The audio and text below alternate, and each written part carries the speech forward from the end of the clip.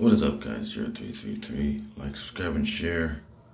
So Makhia Bryant, the 16-year-old who had passed away recently by a fatal shot here in Columbus, Ohio.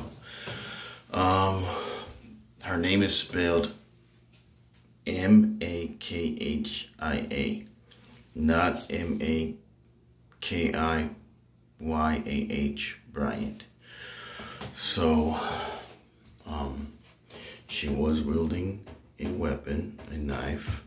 The cop had fired 4 shots. That's a little bit excessive in my opinion.